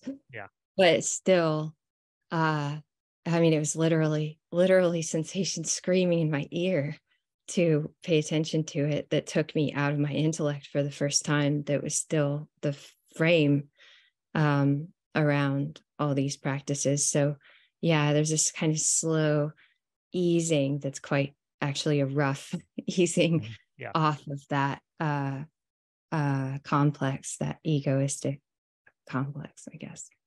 Yeah. And that can definitely, I mean, that definitely comes up for a lot of people in different ways. It can be a physical pain. It can be an incredibly powerful, energetic experience. It can be a lot of things. I've been through some very interesting things that I don't necessarily talk about because it's easy to misinterpret, and it's just not everyone has their own path, but that's exactly it. And it definitely shows that maturity, that you see it for what it is, that, you could see it as this demon, essentially, or something that is just should not be, or you can see it as something that has probably been pushed away by every single being that has come in contact with for so long, that you have an opportunity now, and it's going to require absolute open-heartedness and nothing. That's the only way in, and absolute, it's love, really. Yeah. Thank you. You're welcome. Violet may have stuff to say too. I don't have anything to add. I think you nailed it. Yeah. Okay. Okay. Thank you for that question. And we are to Jordan. Hey everyone. Happy New Year from the future here in Australia. Happy New Year. Happy New Year. Angelo, last time we talked about this kind of feeling of neutrality and sort of not so many ups and downs, and this was kind of a break from my previous like significant amounts of anxiety.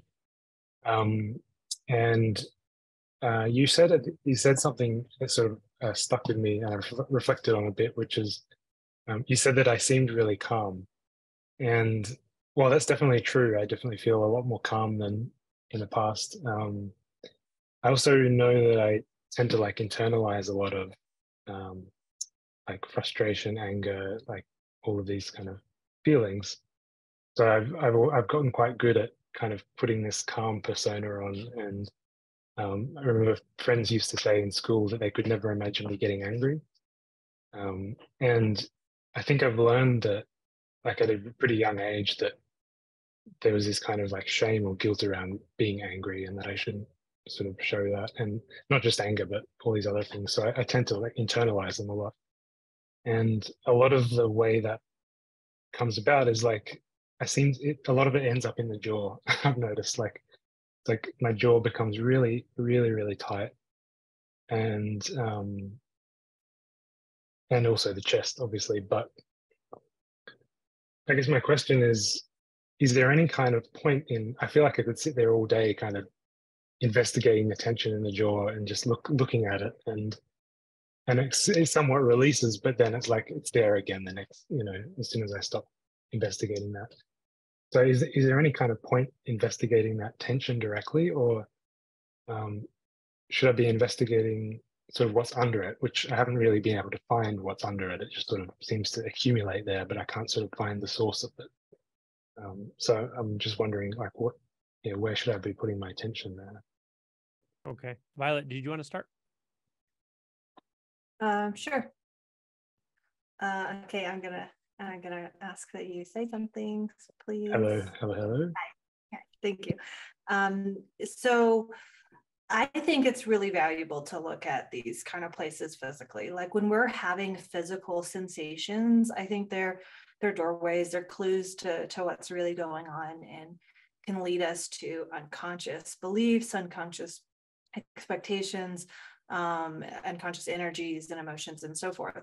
So it's a simple sort of recommendation that you can sort of play with and just intuit how it can go for you is by resting your attention in whatever sensation. So resting your attention in your jaw, and then whatever is the first word or thing that comes to your mind. It could be an image, it could be a word, but there's the most powerful way of this type of inquiry is the things that our mind wants to say, nah, that's unrelated, right? Like I once was facilitating a session like this with someone, and they had a image of a sailboat come through when they were resting, say in the jaw sensation or something. It's like, it was their mind wanted to say, oh, that's unrelated.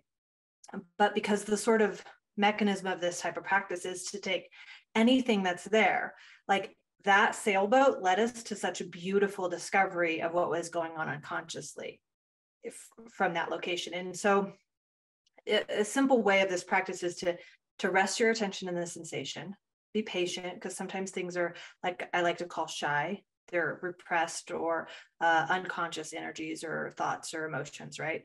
So you just stay open, rest there, trust whatever comes, and then sort of investigate it, but always keep this connection with body and mind. It's sort of the balance of the both.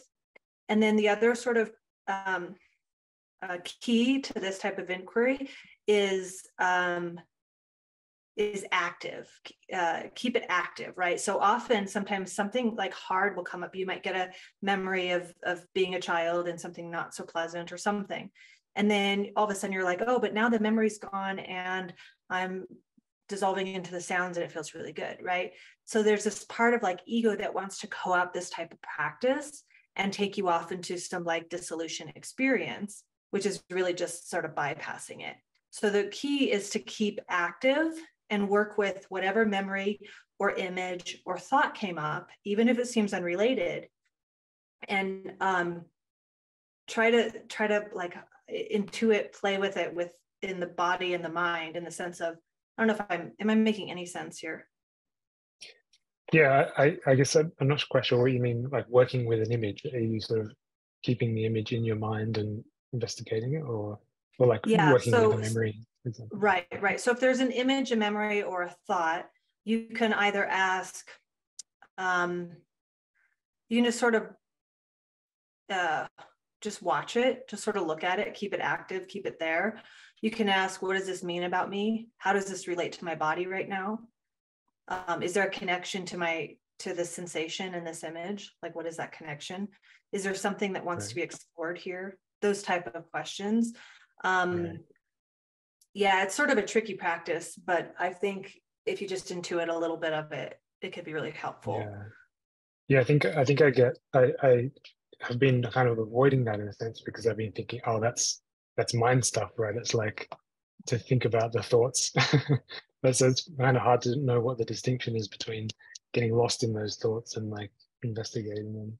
Totally. Yeah. And for me, the answer to that is always, if there's a sensation that you're saying, I'm always feeling this tension in my jaw, to me, like it relates to something unconscious, which is in consciousness, which is in thought, that can be untangled, right? Because it's ultimately like when we're sort of mind identified, the body and mind is split. Like it's one mechanism, it's one thing, but it's split. We like live in the interpretation of what's going on. So we have like sensations in our chest and we live in the interpretation, like that's anxiety. That's because that person did that to me, blah, blah, blah, right? So we live here and not in the physical sensations of it. So what this practice does is help relink the mind and body as one unit versus being sort of segregated, right? Because like those thoughts and beliefs and expectations become so unconscious because they're not connected to the body. But if you're having a physical, like this is the clue, right? If you're having a physical sensation, tightness somewhere, that's a clue that there's something related, connected to it that you can relink, if that helps. Right. Okay, yeah, that's helpful. So it's almost okay to kind of go back and revisit old memories and go down that path as long as you're kind of staying in the body with it. Yeah, absolutely. I found like a really helpful unfolding in this path through that. And I work a lot in this sort of realm with people one-on-one. It's super helpful. Because it's like what we are, the thought-based me, is a collection of beliefs, expectations, unconscious energies, and emotions. So it's beautiful that the body has access to it through the connection of the body.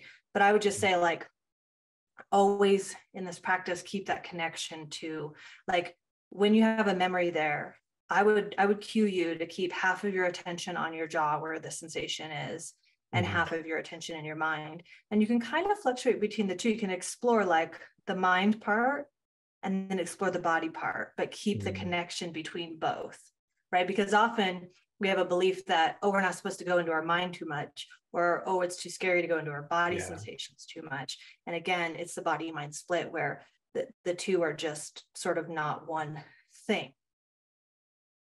Yeah. I hope that's helpful. Yeah. Yeah, that's super helpful. I think I have been in the kind of avoiding the mind stuff in camp too much, and maybe. Thank you. Yeah, totally. Yeah, and I'm pretty busy and stuff, but if you want to, I could send you my Telegram if you want to keep in contact with this type of practice and any questions. Happy to answer you. Thank you. Yeah.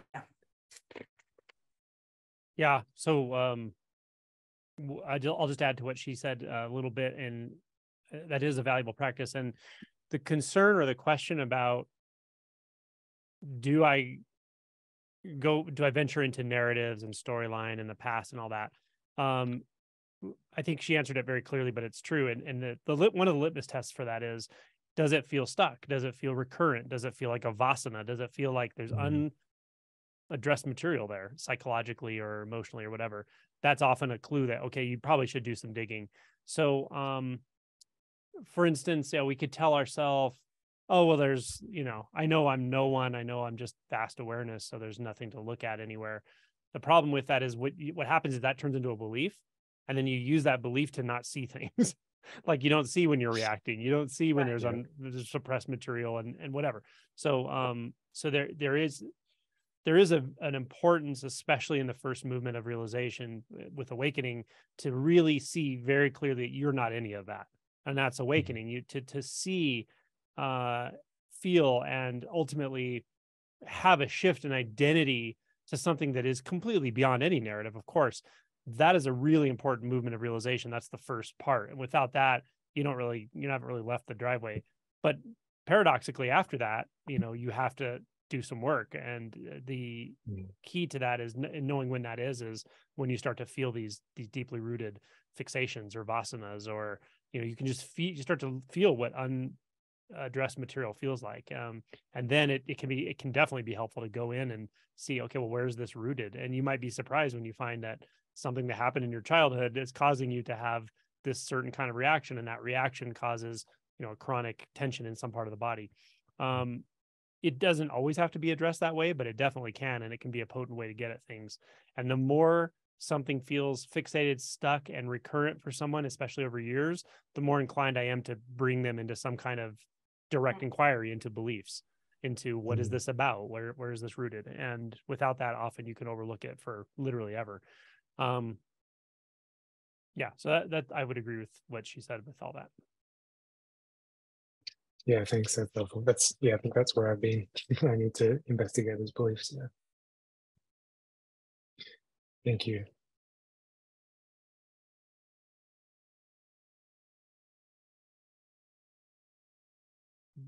Bernd, I'm sorry if I said that wrong. Thank you. Bernd, yeah, it's a German name. I'm from Austria. Hey. I think that ties in what was just discussed, but it's really subtle stuff at the moment with me, so please bear with me. I'm trying to explain it. And it actually ties into your answer to Rachel. I was practically, since 2 or 3 years ago, depressed all my life, and I did a lot of therapy. And I have a vivid memory from kindergarten, which actually ties in. And I don't know if the sense of self first came on that day, or it's just the first memory I have. But I ate a sandwich as a 3-4-year-old, and one of my teeth broke or fell out or something. And I became totally self-aware that, oh no, I have a teeth now in my mouth. And I was totally ashamed of that. And so it's like, okay, the self came online that moment with the shame. It's like tied in. And actually, I don't know if that's true, but maybe I was so ashamed that I actually swallowed the tooth, but I'm not sure if that's true. So what I'm doing the last days is the one meditation from your app, what's the biggest problem? And you say it, just choose what is the most current. And it's really that sense of self that first came online when I was 3 or 4 years old. So I'm just sitting with it and trying to follow your instructions and just feel into the body and to go back, and then just land this feeling my body. And then I can start to see that really what my ego or mind does is it latches on to that primarily. It takes its sense of being itself from that primarily. But really, when I don't pay attention, or when it just does what it does, it latches on to everything. Like what I'm seeing, what I'm hearing, that's like it's occupying everything. And I can see that I see, when I'm in normal mode, reality through this ego lens. And then when I'm sitting for 20, 30, 40 minutes, I can see both of it. That like, yeah, that's what the ego just does. It just grabs onto stuff and tries to occupy it and tell you that that's you. And then that's actually my question. Then I feel like, yeah, I can see that that's not me, but who am I then? But when I formulate the question, who am I, or what is mu, both kind of work for me, then I can feel that the mind or the ego gets a lot of energy just from the question itself. And I'm getting shot back up into that whole conglomerate of stuff. So really my question is, actually what I tried today or yesterday was, well, okay, if I ask with my thoughts, with my little thoughts, then everything is back. So can I ask the question from another place that isn't a thought? So just keep the intention or something. So I tried that, it kind of worked. So the question is, should I just, for the next days or weeks or whatever, should I just sit more in that, where I can see that the ego just basically colors everything, what I see, hear, feel? Or how could I how could I do the self-inquiry at this point because when I try to self-inquire, it's just back in the mind and back in the ego. I guess that's my question, if that made sense at all. Yeah, for sure.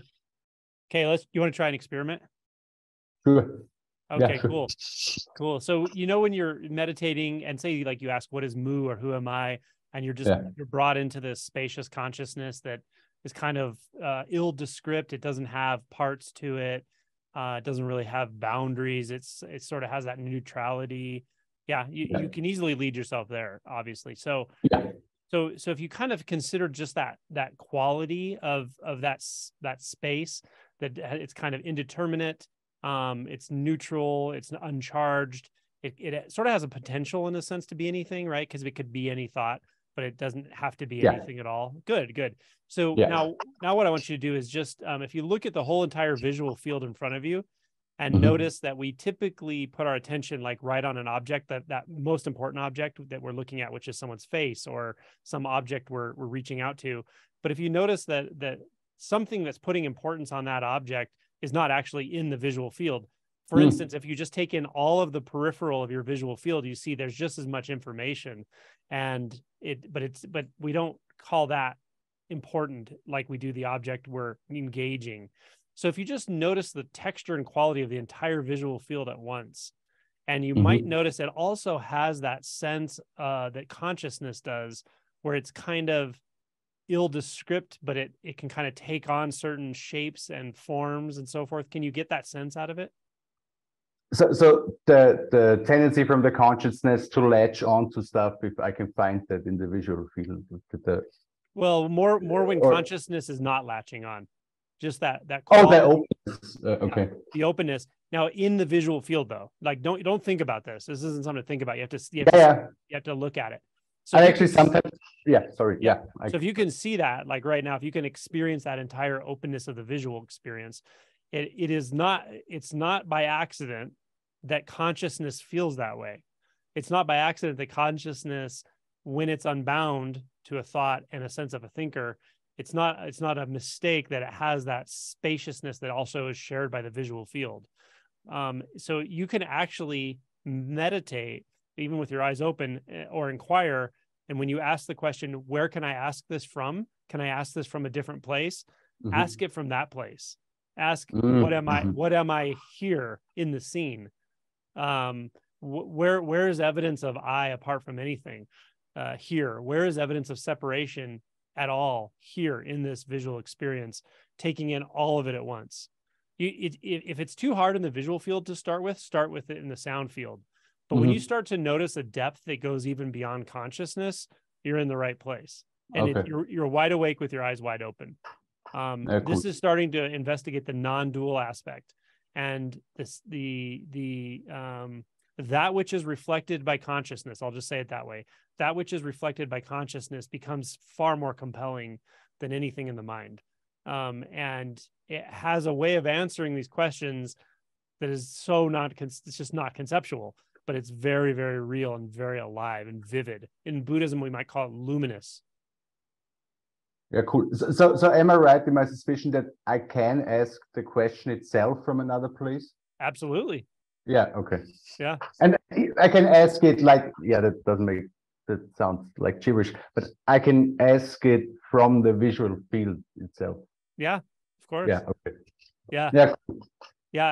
I mean, it's not as much like you have to ask it from there, but just the seeing that the question itself may even be arising there. Okay. Okay. The curiosity, the fascination behind the question, all of it. Yeah. I think I have to sit with that. Yeah. Yeah. See what happens. It's an experiment. Okay. Sorry. Violet can probably add something more concrete. Yeah, no, I love that. Was fun. I would add that is your question. Can I ask this question from a different place? That is your question. That doesn't need an answer. And then I would also add, you could ask, can I ask this question without words? Yeah, that's what my hunch was. Yeah, if that's even possible. Yeah, okay. So yeah, just to sit with that question. Yeah, totally. Yeah, and I second Angelo's advice on the visual field for you, because for me, maybe it's not this way for everyone, but for me, when I'm sitting in meditation and my mind was busy, if I open my eyes and meditate, my thoughts were quieter. And that was really interesting to me. So if my mind was busy, I know I could open my eyes and sort of inquire without words, just by looking at things, just by being in this visual field, in this experience here, versus when I close my eyes and my mind's busy, I feel like I'm totally in this internal space. So I think that's going to be really helpful for you. Yeah, that's interesting, because for me it was different, because I start with closed eyes and often I feel really peaceful, and then I think about investigating the visual field. But then the fear comes up that if I open my eyes, I will lose the peace that I have when my eyes are closed. So I try, and it kind of is true, but then I test myself. Yeah, well, just try it and then see what happens and stuff. Yeah, cool. Yeah, exactly. And I think that's brilliant. Like, play with that. Like, whatever the fear narrative is, or the fear belief is, turn it into a question. Right. And then you can also do what I recommended to someone earlier, the 5-minute thing. Like, can I just meditate in the visual field without any words for 5 minutes? It doesn't mean you won't have any thoughts. Yeah. No, I'm still doing it. I'm just not believing the fear and open my eyes. So, I think it's great. Yeah, have fun. Okay. Have fun with that. Yeah, the visual field is for me the funnest, I think. Yeah. Cool. Thanks a lot. You're welcome. Okay, great question. Thank you. So Alyssa is next.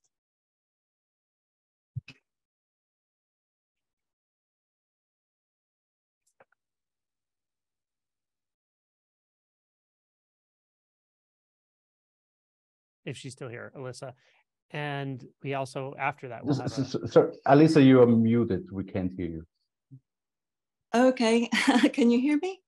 Yes. Yes. All right, great. Hello, and lovely to meet you. Lovely to be here. I haven't spoken to you before. Perhaps you need a little bit of background before I ask my question. Would that help? It's up to you how much background you want to give. Usually I don't need too much, because I really just kind of work with what's going on in the moment. But if it's something that just keeps coming up and so forth, and you need some explanation, then that's totally fine, of course. No, it's something new that came up a couple of days ago. Lately, my condition has been, for the past few months, different periods of noticing reactivity, noticing grief, longing. It's changeable. But basically, I awakened about 4 years ago, and my husband also at about the same time. And during those last 4 years, everything has been very peaceful, much peaceful than the 5 years before, when we were in crisis. Actually, I think the crisis triggered the awakening. So we very harmonious, very peaceful, going through our separate processes in our different way, but able to be very supportive of each other. And then a couple of days ago, we were shocked by a sudden uprising of extreme emotion. From my side, the emotion was anger and fear. And it was really extreme. I think that in the moment, if I'd had something in my hand, I would have thrown it at him.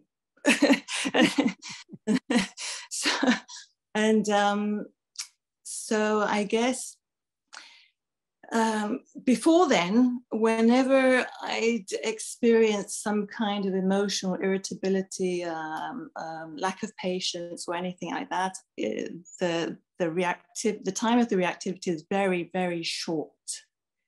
I could see identification with the emotion for minutes, or sometimes just seconds before it was recognized and dissipated. With this instance, it's been more than 24 hours and I'm still with it. It feels like something so huge and powerful, a huge thing that's right here, and I don't know what to do with it. When Rachel was talking about a feeling of helplessness, and I really connected with that, because I haven't felt that for a long time, actually not since the end of the crisis. Extreme helplessness caused, the end of the crisis was a feeling of extreme helplessness. There was no fight left. Absolute surrender, I think, happened at that point, and that jumped to awakening. So yes, I'm starting to ramble. So any thoughts and anything that comes to your mind would be helpful. Sure. You want to go, Violet, or do you want me to go first? I could go. I have a just short. One thing that stuck out to me when you were speaking, it reminded me, Adyashanti had said this, and it was really interesting because it sort of became one of my orientations, shift in orientations along this path at some point. And I heard Adyashanti say it. He said, you know, when something is in our experience that we would rather not have, or is challenging in some way, we often think of it in terms of like, why is this here? Why is it bothering me? How do I get rid of it? How do I do something with it? What do I do? And what's really beautiful of a shift of orientation is, how do I support this? Like, what does this need of me? It's like you've been given a precious gem, even though it's not necessarily a positive thing. What does this need from me? Like, not why is this here as my burden, but this is here as my gift, and how do I support it? How do I understand it in that sense? And that's just my short answer to that. I'm sure Angela has more to say, but I think that shift in orientation really helps our relationship to unexpected, unwanted emotion, reaction, experiences. I hope that's helpful. Yes, thank you. Yes. Yeah, I'll second that for sure. It's a shift in paradigm that's not just reframing the experience, but it's seeing probably more accurately into an experience, and that is from one of something that's come upon you to something like, this is an energy, deeply repressed emotions and so forth. They're energies that have been around for lifetimes, generations, perhaps ancient, and maybe thousands and thousands and tens of thousands of years in human consciousness. Imagine how many times the door has been closed on this energy, on this kind of rage. People don't want to experience that. They don't want to feel it. So they lock it down, they push it down, or they take it out on someone else completely unconsciously, and it just gets transmitted along. But how many people open the door to it and really approach it with an open heart and say, you must be suffering. Like, what is this about? Like, what does the world look like to you? How does it feel to be you? To regard it as a life force, a life form. Mm-hmm. And you've been given the opportunity to open the door to it, to bring it into your consciousness. And I actually, again, this isn't to me reframing, this is more actually how it is. That the more space we open up, and by the way, congratulations, and you're lucky that you had a 4-year honeymoon period. or that relative piece, because it's reasonably uncommon. A lot of people spend 3, 4, 5, 6 months in just this kind of bliss state, or even close to a year, and then the dark spirits come in and all that. But you may have done a lot of that work ahead of time and before awakening through suffering and so forth. So but it's not surprising to me that even 4 years later you can have this sort of really intense aggressive anger or rage come, so yeah, to the degree you can, just reframe this and regard it as a life force that that wants to be seen, heard, felt. And you've opened a tremendous amount of space in consciousness. You could say that's the first movement of awakening. When you do that, what you're really doing you're not doing it, but it's setting up this ability for you to have a much more capacity to heal energies, not just your energy, but to be able to accommodate, heal, integrate these energies that have been cast out of human consciousness and repressed for eons, literally. And whether you like it or not, that's where you are. And that's the value of having that expansive consciousness. You have the capacity now to hold this kind of energy. And it can be scary. Like, what if I take it out on somebody? What if it takes me over? What the heck is going on? How long will it stay? How many times will it come back? You can turn all that around and just say, you have my permission to be here 100%. You have 100% of my attention right now. It's like a lost child that's come to your doorway. Open the door. Everyone else shuts the door. Open the door. Let it in. Give it warmth. Give it love. Give it connection. Give it space. Give it understanding. You can stay as long as you need to. You have my heart here. You can regard it with that kind of love, like you would an unborn baby that literally can't regulate its own nervous system. So you have to hold it close, or a child who's just confused and lost in life. These kinds of energies have those qualities.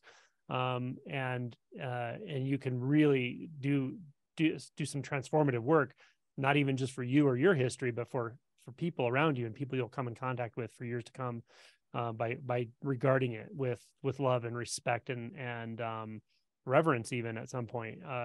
So that's one thing you can do. The other thing is, it sounds like you and your husband have a very good a good relationship, and you can also work through this relationally to some degree.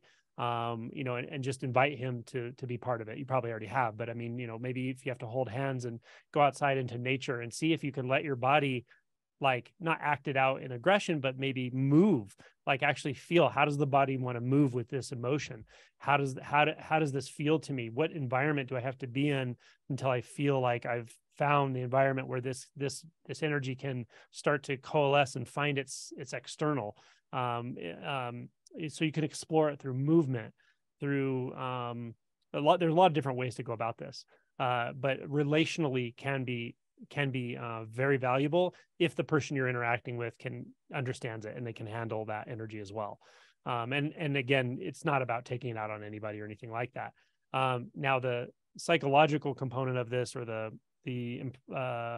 responsibility component, is to just always remember that when this kind of anger comes, when rage comes, through conditioning, often it comes with some degree of blame. You'll be looking for the one that caused it and who's responsible and what you're going to do about it. It can be a person. It's often the person closest to you, but it can be your boss. It can be work. It can be the government. It can be anything. We like to externalize and point the finger, but realize that that you have the capacity to work with this. You do. And blame is just unnecessary for you at this point, but it's important to see it, the tendency, and realize that even if somebody did wrong you in some way or whatever, people do what they do. They have their own unconscious things.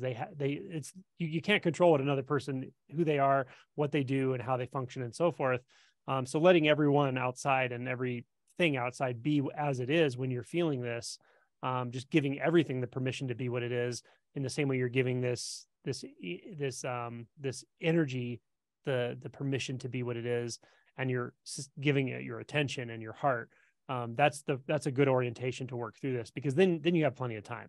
You can be patient with it, and really start to feel into how does it see the world? What does it want? If it wants to burn down the world, why? Where does that hurt come from? Or where does that tendency come from? Really just gently probing, and not probing, but gently feeling in through with understanding and acceptance. You'll just get deeper and deeper into it, into its experience. And that, strangely, that's what we're afraid to do often. The last thing we want to do is give ourselves to it. But that's where the healing or true transformation really occurs. It's when we repress it, as I'm sure, when we repress things like this, that we end up acting out unconsciously on them at some other time. And that's the world of mind identification and repressed emotion. You don't really live in that world now, but it still can be hard to learn to navigate this new world where it's really about embodiment and feeling fully. And that's why the motion, movement, and those kinds of things can be helpful. Even dance, like, interpretive dance, things like that. I know it sounds odd. I know it sounds odd, but you might be surprised if you just, even when there's no one looking, there's no one around, and you like give this energy permission to move your body and just see how it wants to move. You might be surprised. It can be really transformative, actually. So these are just examples, things you can try. But the key is really compassion and realizing this is a life force. It's a life form. And it's probably inhabited many bodies in various forms. Eckhart Tolle may call it pain body. But the key is to regard it with love, compassion, and trusting that it's here, not for a specific reason necessarily, but its drives, its needs are the same as any being, any living thing, to be nourished, to be accepted, and to be able to move naturally and so forth. Oh, thank you so much. You're welcome. I hope some of that's helpful. It absolutely does resonate. I love the idea of to personify with love the negative emotion. I think that really appeals to me. Mm-hmm. And also the advice to go outside, which is very odd that I spoke to my husband about the need, how healing the power of nature is, and we don't go out enough, spend enough time in nature. The fact that you talked about the dancing, I saw that Simcha Lev, who we're in contact with, I'm in Israel. One of her last talks was exactly about that, moving the body, feeling the body. So yes, it all makes sense. Thank you so much. And also Violet, thank you so much. Yeah, you're welcome. Violet, I don't know if you have anything to say about the motion. Yeah, I'll add. That's so beautiful. I love dancing, so I definitely second that. I also, for me, early on was a lot of emotion processing through painting. So being artistic, if I was angry, for me, the most emotion I felt, or the most common emotion, was sadness, but I did have some anger come through as well. So I paint reds, and I have different kind of music on when I'm painting, when I feel anger or when I feel sadness. I'm like listening to heavy metal when I'm painting with red and anger. And when I'm painting with sadness, I have like soft piano music on. And like, for me, I really believe in this, not believe, but it's just like, it works, that embodiment needs to be, like, life is expressed through the senses, right? So if we're trying to embody something, whether it's a belief or an emotion, it's like, give it, as you have 5 senses to give it. So give it as much as you can of those 5 senses, right? Like, give it a movement, that's a physicality, let it manifest. And to me, it integrates more into life itself when it's expressed through more than one sense. Give it a voice, let it speak, maybe, in the privacy of your own room or your bathroom or something, let it say what it wants to say. And this takes some time too. You get closer with working with these type of energies as far as embodiment and expression is concerned, but you give it a voice, you let it have its narrative, right? You let it say, like, nobody wanted me, and that really hurt, and that really fucking sucked. You let it speak what it needs to speak, and let it move how it wants to move. Maybe a sound, maybe it has just a sound, right? Like I'm just pissed off, right? Like, give it that. Like, I think the most powerful thing, like, it makes me emotional even now, just sharing this with you, is embodiment. Like, embodiment is the most precious thing, because, like Angela said, this is life forces that absolutely deserve to be here, but we're so conditioned that it's not okay to be here. And what is magnificently beautiful is that through an awakening already, and through a mature adult life that sounds like you have so much capacity to be the mother of these energies now. And that's so beautiful, right? And it's intelligent that it comes at this time, right? Like it didn't come at the time when you were struggling so much necessarily, maybe to some capacity, but it's really coming intensely through now because you have the safety for it physically in your life, right? You have, it sounds like a supportive partner for this part of the path, and all of those things. And I think, like, what a gift to be able to honor that which deserves to be here more than anything, but was never honored, that was conditioned to say no to. We were so conditioned to say no to these. And so many people, not that it's better or worse, but so many people still say no to all of these energies. And what a gift to have be in the position to have the safety, the maturity in our life, and the heart open enough to honor them. So I'm all about embodiment and loving these energies. Yeah, I'll leave you with that. Thank you so much. Yeah, you're welcome. Thank you. So you're muted, Ange. Okay, sorry about that. So coming to the end, we don't have time for guided meditation. It's almost 2 hours, but someone asked a question early in chat, and I don't know if they're still here. I was going to say that. Yeah, turning she's still your here. attention towards thoughts. Discuss turning your attention towards thoughts. When I do this, it feels physical. Is this correct? Well, yeah, the way I say it is there's a kind of 2 steps in one sense to disidentifying from thought. Not everyone will experience this in 2 steps. And this is usually early on, like maybe before awakening, where we actually become aware of thoughts as such. Like, to be completely mind identified, we don't even realize we're thinking. We're just identified with the thoughts. We think the world is the thoughts defining our experience. We think the world is that. And to just start to disidentify, oh my gosh, okay, that thought that says I'm suffering or I'm angry or I'm this, oh, that's a thought that says that, okay. And then there's also an emotion or a thought that says I'm a good person or a bad person. Oh, okay. It's not that I am a good person I am a bad person. There's a thought that says that. So we're starting to disidentify from the thought, and you could almost say it's like a distance is created in one sense. Now, what I don't advocate is like create a watcher state and be so distant from thoughts that you're watching them, whatever. Because what ultimately happens is you'll start imagining that too. So as you disidentify from thoughts, the sort of substance of thought, consciousness itself, becomes compelling. It becomes like it is sort of tactile. It is a feel, and so you can kind of start to move toward thought as well. And at some point, you can even do this thing where you just sort of anticipate the next thought, or you orient toward the arising of any thought. And by doing that at the right time, you can actually find this sort of standstill where there's literally the thoughts kind of stop forming and there's just this experience of consciousness. Now, you can't always force that, but at some point, sometimes it just clicks for you. This is just one sort of form of inquiry. That's what I mean by move toward thought, to where once you see that a thought is not defining anything at all, you actually become curious about the nature of thought, and you can kind of move toward the forming and formation of thought.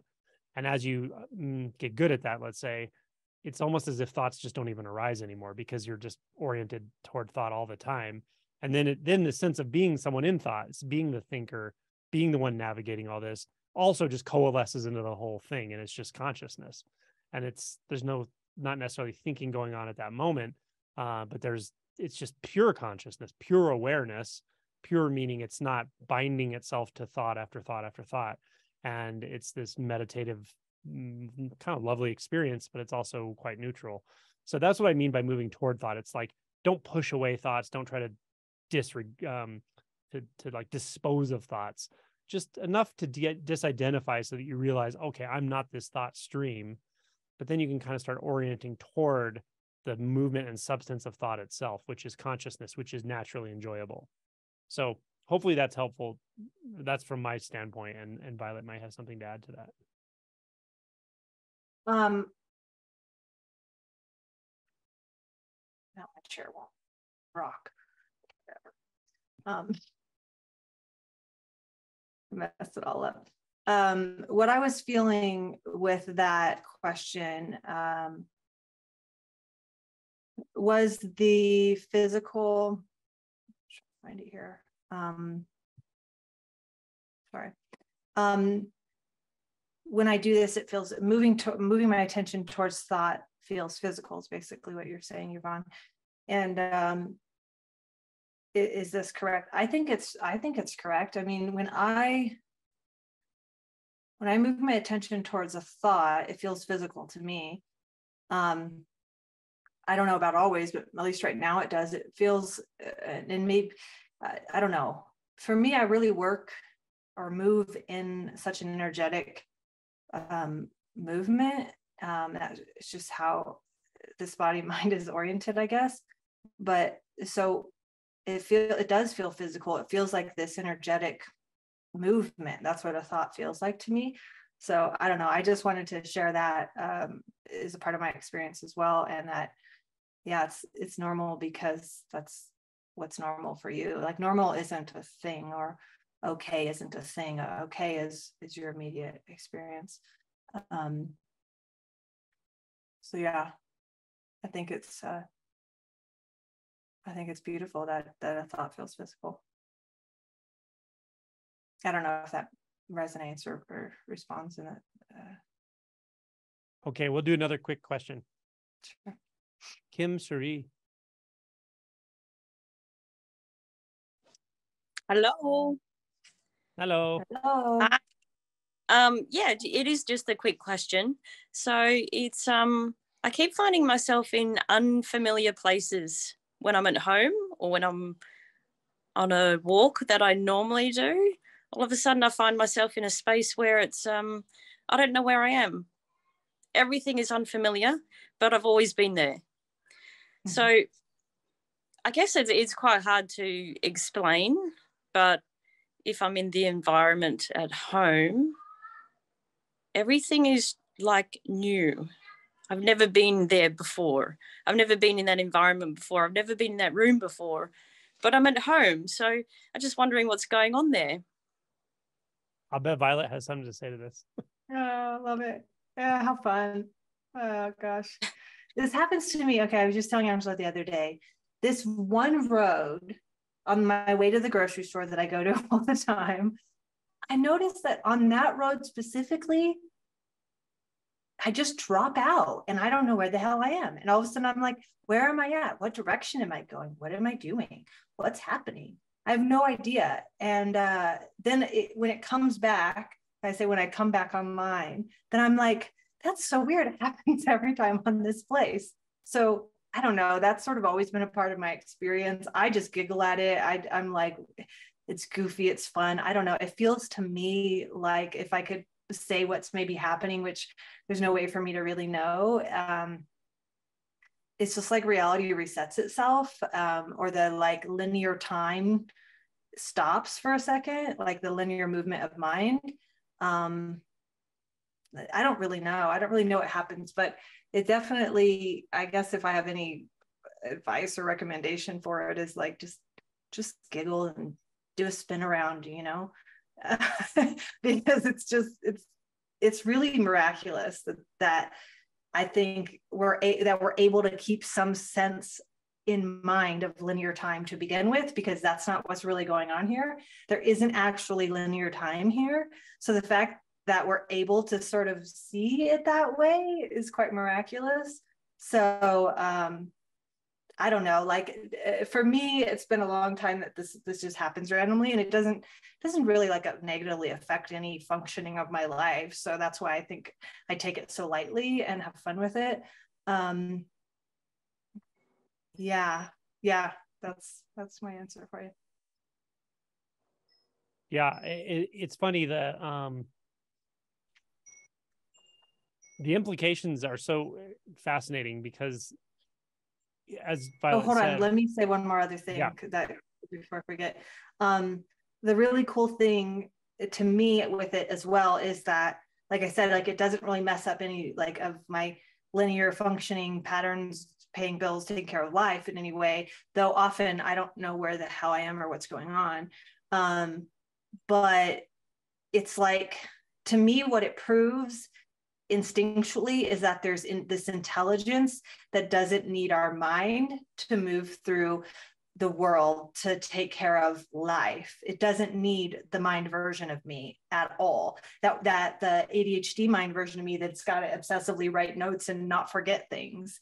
It doesn't need that part of me at all to make sure everything is just fine. I have moments where I'm like super unmotivated. I'm like, I have so much to do, but like, I just don't have any motivation in my body to do it. And I'd rather sit here and meditate or stare at the wall. And that's what's happening. And then the thoughts like seem to have this sort of worry pattern of like, well, what if it doesn't get done? But like, then all of a sudden I'm up at 4 a.m. getting everything done without a plan, without planning to get up at 4 a.m. And that's how it sort of works. It's like life doesn't move in the way that we think it should, or in our linear pattern ways of like, I have to be up at 6 a.m. and work from 6 a.m. to 10 p.m. and then be done and go to sleep. And you know what I mean? Like for me, my life is very random in the way that things get accomplished or get taken care of. And it's just not my doing anymore at all. And that leads to a lot of like weird confusion, staring at things. And I'm like, I don't know what I was supposed to be doing here. And then all of a sudden something gets complete. So sorry to interrupt you, Ange, but I wanted to. No, it's all good. Yeah. I mean, the reason I knew you'd have a good answer, because this happens with Violet so frequently and I've seen it so many times. She'll just message He's like, me we're and at the say, same there's restaurant. nothing in I'm my like, house. I've never been to this restaurant. There's nothing in my house that's familiar to me right now. Yeah, whose house is this? It's not like a vacant place of mine. It's a very, very present place. Everything's very still, very quiet. And it's just unfamiliar. Yeah, there's a nice term for this that Dogen uses. It's called total exertion, where they like literally the experience of that movement of the hand is coming out of nowhere, non-arising, has no background to it, it has no basis, it's unsupported, it's the entire universe appearing as this one movement, and then it's just completely obliterated. And so it's just, there's no description for this, but it's seen that the solidity and the coming from some past into the present, familiarity, all of those are just mental constructs. They don't actually apply to anything or anyone. And reality looks quite different when we don't look through those filters. And it's kind of funny, and it's kind of super bizarre, and it's kind of surprising. Even when it keeps happening, it's still surprising, strangely. But it's also this lovely, innocent quality and this simplicity to everything as well. And but it's definitely par for the course. Yeah. And then I'll add, just do the hokey pokey and turn yourself around. Because that's what it's all about. That's what it's all about. It's like, what if all of this is really just about the hokey pokey? Is that how it goes? No, it goes, what if the hokey pokey really is what it's all about? What it's all about. Yeah. Thanks for your question. That was awesome. Yeah. Yeah, good to see you, Kim. Okay. Thank you, everybody. It was a pleasure having you, Violet. Thank you so much for coming and answering all these questions. Thank you, everyone, for your wonderful questions. That was 2 hours. That was over 2 hours. Can you believe it? We'll do another one in the near future. I'm not sure when, but I'll announce it. But probably the next event will be a live through YouTube rather than a Zoom, but it will be under the announcements. Anyone who wants to participate in these or know about these, check the community tab, and anything live is at the sustaining member level or above. Thanks again, and we'll see you all. Well, I guess it's this year now. We're all in. No, we're not. I'm not in the new year yet. Okay. We're not in the new year. We're not in the Next new year. year. Okay. I'll see y'all next year.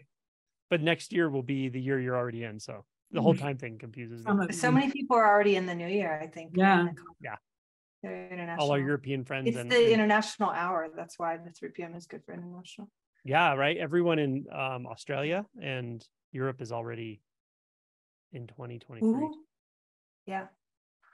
Okay. Well, thank you. Good to see you, everyone. Happy New Year. Bye. Bye. Bye.